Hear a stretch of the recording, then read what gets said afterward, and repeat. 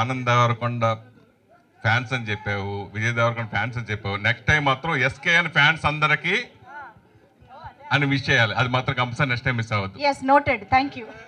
SKN జనరల్గా మన ఊరి నుంచి ఏదైనా సాధిద్దాం అనే ఉద్దేశంతో హైదరాబాద్కి వస్తాం.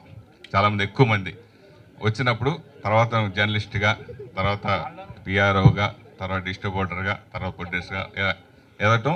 అసలు నీ ఎయిమ్ ఏంటి, ఎంతవరకు నెరవేరింది నీ కోరిక అనేది? నా ఎయిమ్ ఇండస్ట్రీకి వచ్చినప్పుడు చిరంజీవి గారిని కలవాలని, మెగాస్టార్ చిరంజీవి గారిని. నేను ఆయన కలిశాను. ఆయన నా సినిమాలకు ఇది వచ్చేసారు. నా ఎయిమ్ నెరవేరిపోయింది. అప్పుడు ఆయన తర్వాత నా ఎయిమ్ నెరవేరిపోయిందంటే ఆయన చెప్పారు, ఎప్పుడూ కూడా ఎయిమ్స్ అనేది అలాగ కాన్స్టెంట్గా ఉండవు, ఇక్కడ నుంచి అప్గ్రేడ్ అవుతూ ఉండాలి. ఇప్పుడు సినిమాలు తీయి, ఇంకా మంచి సినిమాలు తీయి, ఇంకా పెద్ద సినిమాలు తీయి. సో ఇప్పుడు అప్గ్రేడ్ అవుతుంది. ఇప్పుడు ఒక మంచి సినిమాలు తీశాను, ఇంకా మంచి సినిమాలు తీస్తాను. అదే ఇప్పుడు నా మంచి సినిమా తీయాలంతే.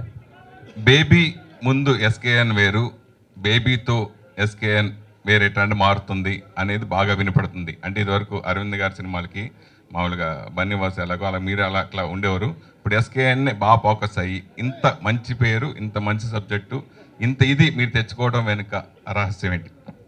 అది రాజేష్ అంత గొప్ప ప్రోడక్ట్ తీసాడు కాబట్టి నేను దాన్ని మార్కెట్ చేయగలుగుతున్నాను. అదే రాజేష్ ఒక గొప్ప ప్రోడక్ట్ తీయకపోతే ఎస్కేఎన్ లేదు, ఎవరు లేరు. ఎవరికైనా సరే, ఒక డైరెక్టర్కైనా, ఒక హీరోకైనా, హీరోయిన్కైనా ప్రోడక్ట్ కరెక్ట్గా ఇచ్చే క్యాప్టెన్ ఒక డైరెక్టర్ మాత్రమే.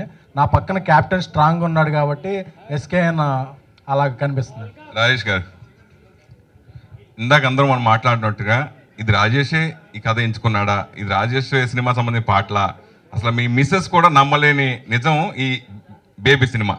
సో అంతలా మీరు ఇందాక చెప్పారు కాబట్టి, అంటే సెటైరికల్ సినిమాలు తీసిన 2 డైరెక్షన్లో 2 సెటైరికల్ సినిమాలు తీసిన రాజేష్ ఈ కథను ఎలా ఎంచుకున్నాడు, ఎలా మీకు కాన్ఫిడెంట్ కలిగింది? అంటే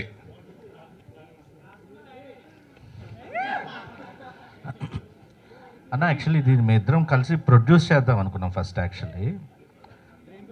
బట్ మధ్యలో వెళ్ళే కొద్దీ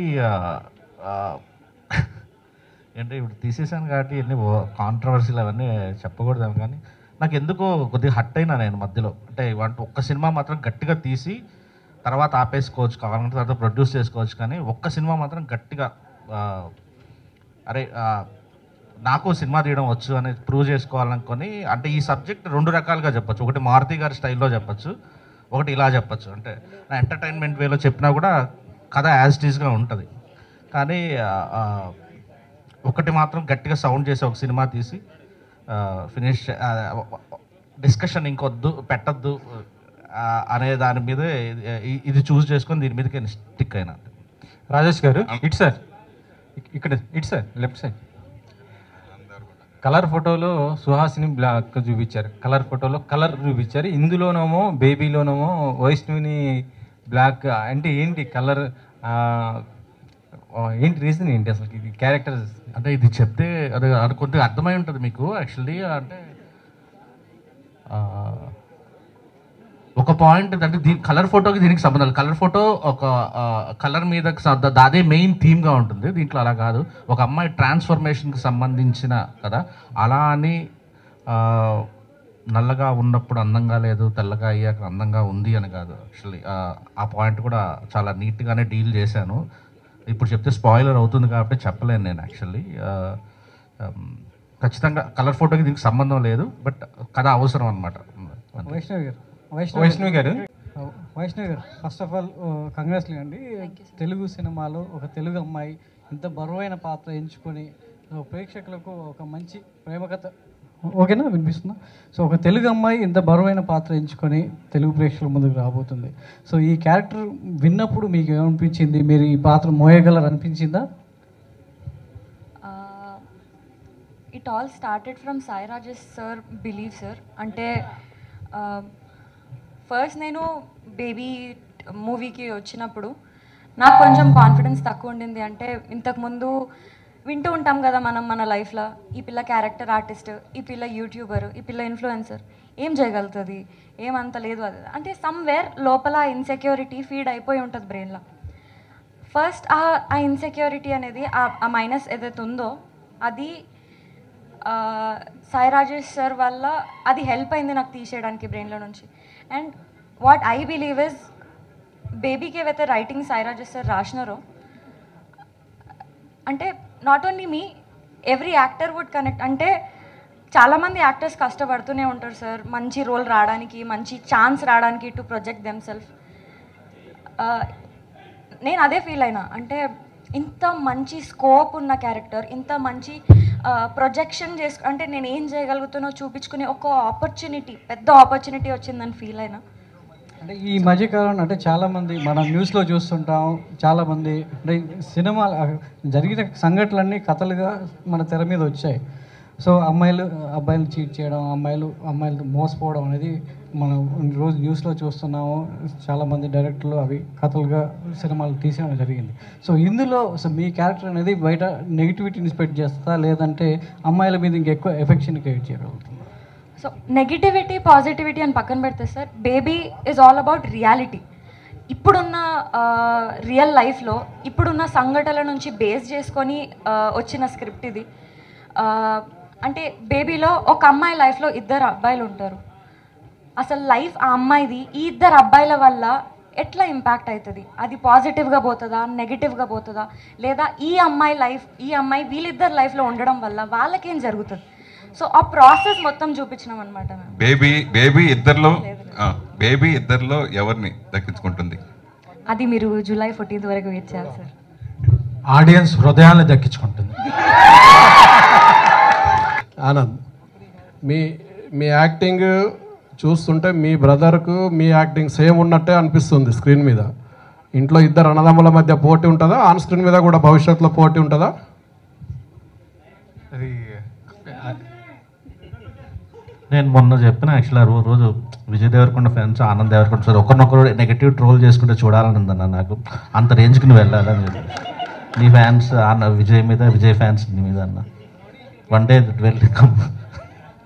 అట్లే అంటే నేను ఈ యాక్చువల్లీ మొన్న ఒక డిస్కషన్లో అన్న మీలో ల్యాకింగ్ ఒకటి మీరు పెద్దగా ఆలోచించట్లేదు అన్న అని సారే చేసి అన్న. నేనేంటంటే కొంచెం లైఫ్లో ఏది చేస్తున్నా కొంచెం హ్యాపీగా ఉండాలి, చిల్లు ఉండాలి అనేది ఆలోచిస్తుంటా.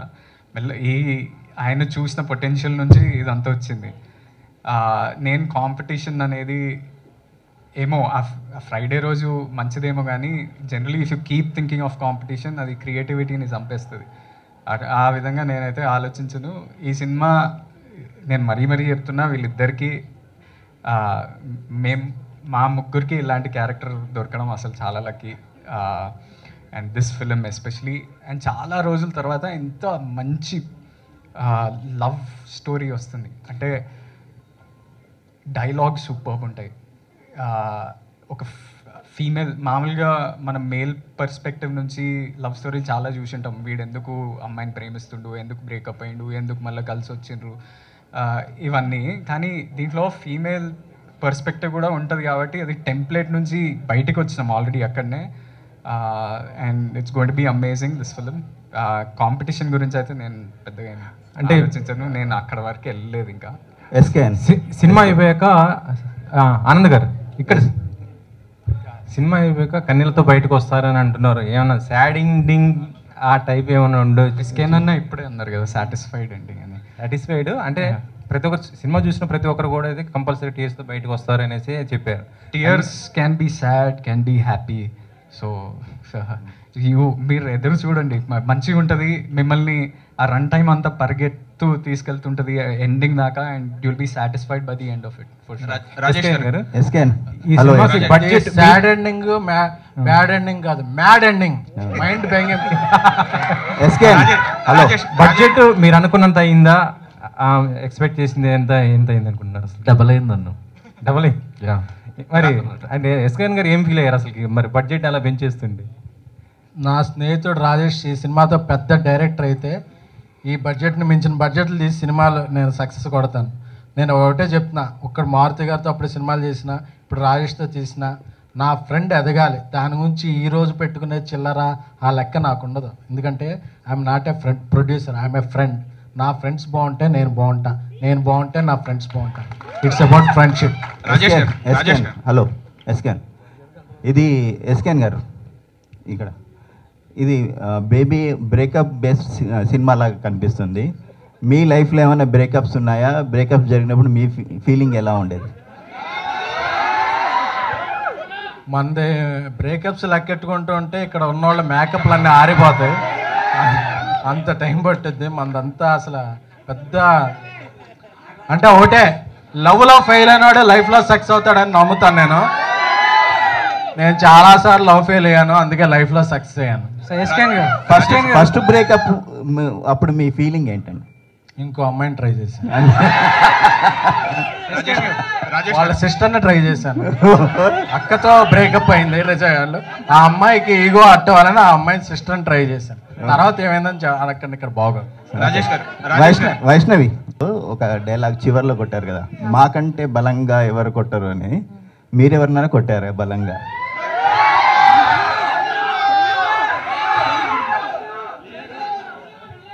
సార్ ఫస్ట్ ఆఫ్ ఆల్ నేను స్టేజ్ మీద మాట్లాడేటప్పుడే మీరు చూసి ఉండాలి, నేను ఎవరైనా గట్టిగా మాట్లాడితేనే నేను ఫుల్ వణికిపోతా. అట్లాంటివి నేను ఒకరిని కొట్టే అంతనా? అంటే ఫిజికల్గా కాదండి, ఫిజికల్గా మనిషి మెంటల్గా గట్టిగా కొట్టారు ఎవరినైనా? ఎస్కేనా అంటే సినిమా ఆడియన్స్ చేయడానికి ప్రమోషన్లో రకరకాలుగా మీరు వెళ్తూ ఉంటారు. సో ఈ రిలీజ్ డేట్ పోస్టర్ విషయంలో కొంత విమర్శలు ఎదుర్కొన్నారు. సో ఆ పోస్టర్ ఎందుకు వేయాల్సి వచ్చింది, తర్వాత ఎందుకు తీసేయాల్సి వచ్చింది? అంటే ప్రసాద్ ఐమాక్స్ ముందు మేము అనుకున్న పోస్టర్ ఒకటి, ఇలాగా అడ్డంగా ఉండే పోస్టర్. అక్కడ ప్రసాద్ ఐమాక్స్ ముందు ఆ ఇచ్చిన స్పేస్లో వెర్టికల్గా ఉండే పోస్టరే ఇది వద్దన్నారు.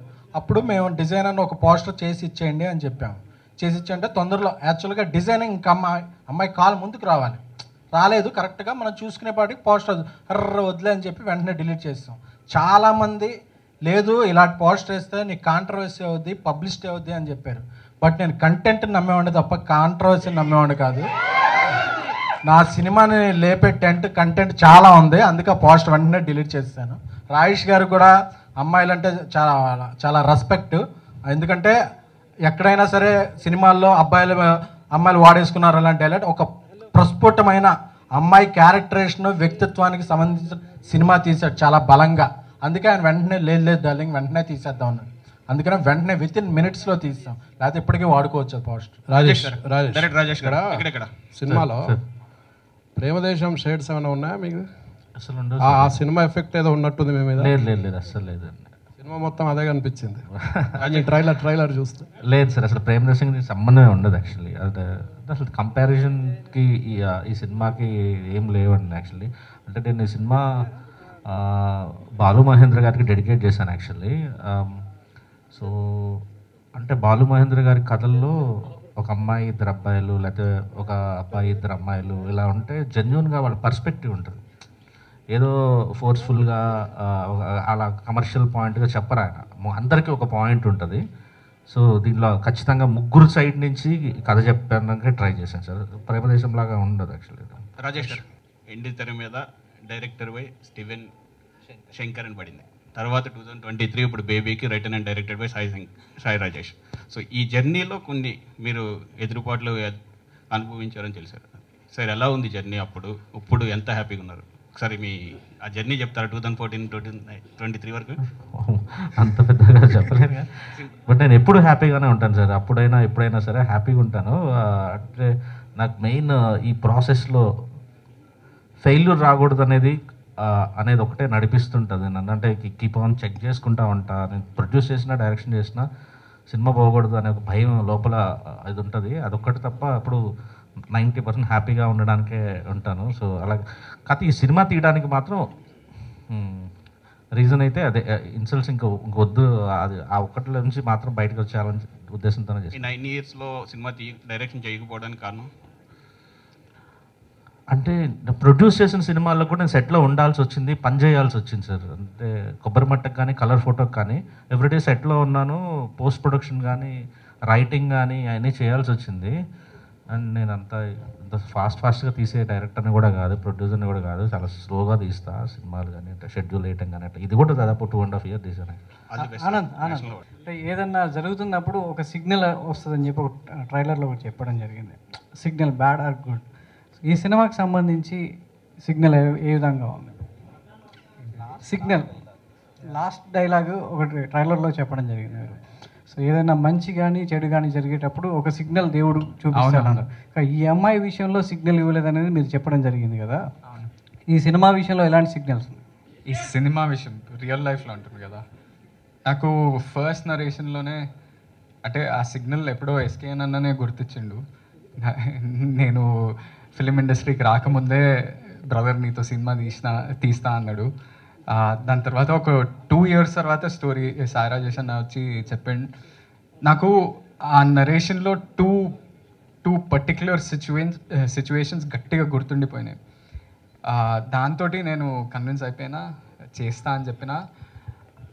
కానీ ప్రతి ఒక్క చెక్ పాయింట్ ఉంటుంది కదా ఫిల్మ్ మేకింగ్ ప్రాసెస్లో, ఒక 2.5 years జర్నీ ఇది. అంటే విన్నప్పటి నుంచి మిడిల్ క్లాస్ మెలడీస్ కూడా రిలీజ్ అవ్వలేదు ఆ పాయింట్కి.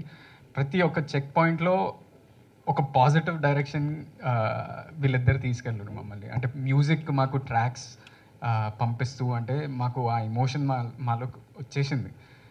దాంతో performances, the technicians that we are working with, ఈరోజు బాలరెడ్డి అన్న మా సినిమాకి రావడం, Vijay Bulganin, all these are amazing signals for this film. ఆ గ్రీన్ సిగ్నల్ ఏదో మీకు July 14th కూడా కనిపిస్తుంది. విరాజ్ మామూలుగా అన్నయ్యతో ట్యాక్సీ వాళ్ళ సినిమా తీసిన ఎస్కేఎన్ ఈ సినిమాకి పోటీసులు.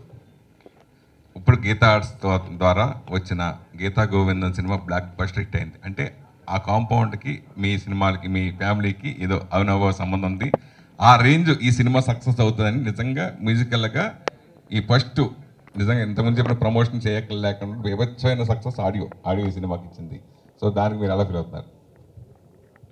Of course terrific. మా డాడీ ఒక మాట అన్నారు మొన్ననే, ఎస్కేఎన్ మీకు మా ఫ్యామిలీకు నువ్వు లక్కీ ప్రొడ్యూసర్ అని ఫుల్ మెచ్చుకుర్రు డాడీ అన్నారు.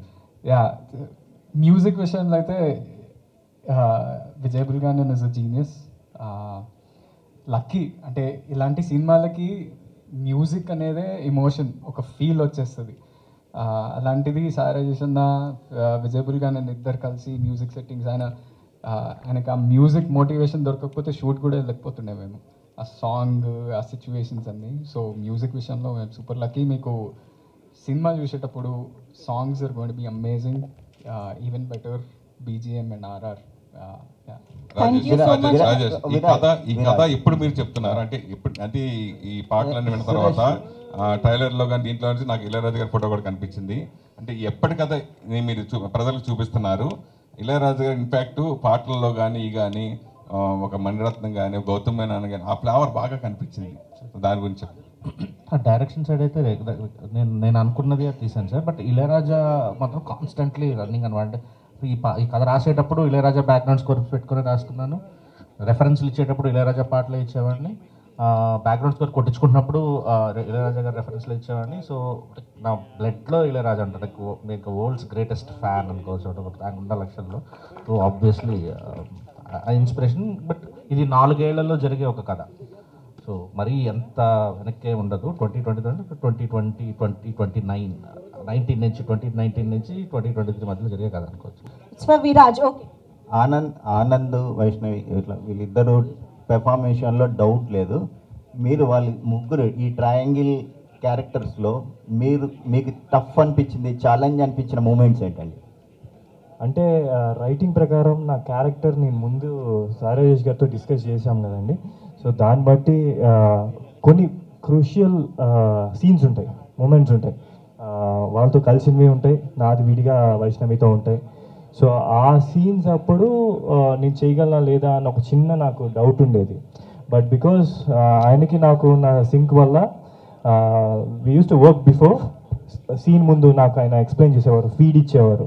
సో రాజేష్ గారు ఏంటంటే ఒక యాక్టర్స్ డైరెక్టర్ అని చెప్పచ్చండి. యాక్టర్ చేత ఎలా చేయించుకోవాలో ఆయనకి పర్ఫెక్ట్గా తెలుసు అనమాట. In that way I'm very thankful to him. ఎందుకంటే అంత బాగా వచ్చాయంటే అది ఆయన వల్ల.